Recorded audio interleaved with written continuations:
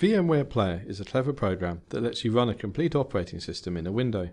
This can be useful for trying out a completely different operating system, such as Linux, or for experimenting with your existing operating system without putting your documents at risk. This video will show how VMware Player makes installing Windows 7 very easy.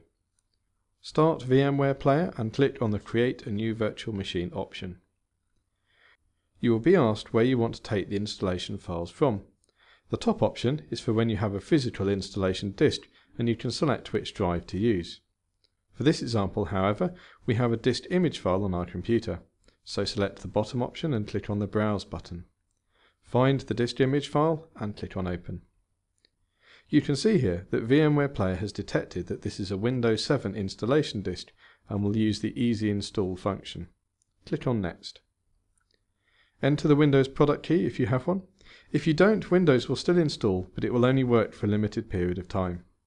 Select the correct version of Windows in the drop-down menu. Enter a username and enter a password twice. Even though this is a virtual computer, it is still a good idea to use a password. When you are happy with all of these options, click on OK. Click on Yes in the message that appears if you don't have a product key. You can rename your virtual computer, which is useful if you want to use several for different specific purposes, and select a location for it. As the files for a virtual machine will measure in gigabytes, you may want to use a separate folder on your computer that won't be included in normal backups. You can see here that we use a dedicated folder in the root folder of the hard disk. Click on Next. The next step is to select the maximum size you want the virtual computer hard disk to be. You can also opt to store the disk as a single file or as several separate files.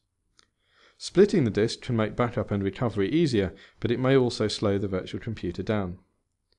Click on Next to see a summary of the settings you have chosen, and if you're happy with them, click on Finish. The Windows setup will begin using the options set in the Easy Install wizard, restarting as required.